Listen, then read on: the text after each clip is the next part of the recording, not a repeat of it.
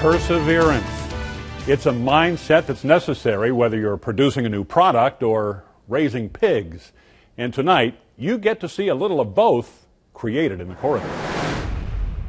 She's just getting ready to go, and that's why I got up early this morning. I did not want to lose any of her babies because she laid on one last year, and probably the best one. Lynn County farmer David Martin is talking about Flo, a 650-pound prize winner that's about to deliver a new litter.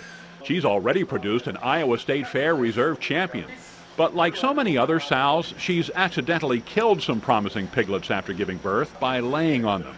That can be costly for Martin's small 20-hog farrowing operation. So your piglets are going to have the best health. Enter Matthew Rhoda of Oskaloosa, whose dad managed a commercial operation of 1,800 sows. $276,000 for a farm my dad's size, and what they were losing is what they were forfeiting because piglets were getting laid on. So it's a huge expense. Rhoda and his team of 4 colleagues are working at the Iowa Startup Accelerator to develop Swineguard, new technology designed to save new piglets from their parental pounding.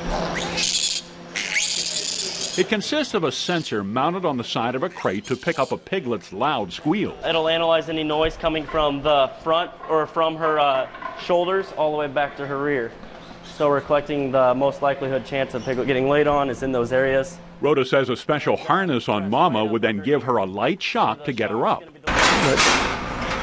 That's about how they react when the mechanism delivers that impulse to her side. It's just simple, stand up like that, but they do actually stand up a little bit quicker. I think it's very interesting. I mean, it's, you know, there's what, 15% death loss from pigs getting laid on.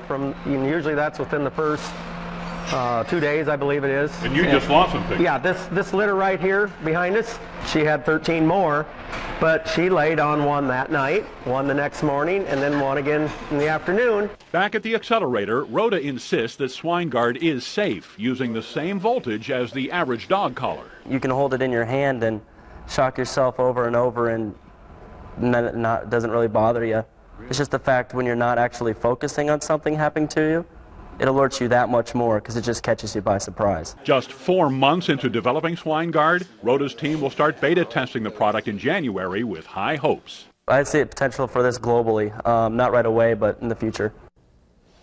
By the way, as you can see, Flo had her litter, and we got to meet one of them. You can meet Matthew Rhoda and his Swineguard team at the Innovation Expo in Coralville next month. It features the largest showcase of entrepreneurs in the state of Iowa, and it's free.